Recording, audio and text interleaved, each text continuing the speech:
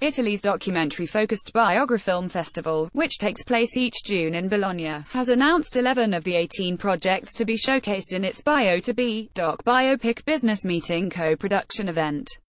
They include Sex in the Soviet Union by Ukrainian filmmaker Chad Gracia in A Future April, which is an exploration on Pasolini's time in northern Italy, by Federico Savanito and Francesco Costabile. Simone Manetti's I'm in Love with Pippa Bacca and Kemp, about actor, choreographer, dancer and theatrical producer Lindsay Kemp, which is being directed by actor and director Edoardo Gabriellini. Cash prizes will be awarded to the winners judged to be the Best European Project, Best Italian Project and the Best Project from Emilia-Romagna. The jury includes Shine's Diana Carlin, Films Boutique's Louis Balson and Sundance programmer Hussein Karimboy. Bio2B is now in its 5th year. Last year it attracted 200 professionals from 11 countries to the 3-day event. Read more. UK film execs make predictions for Brexit impact.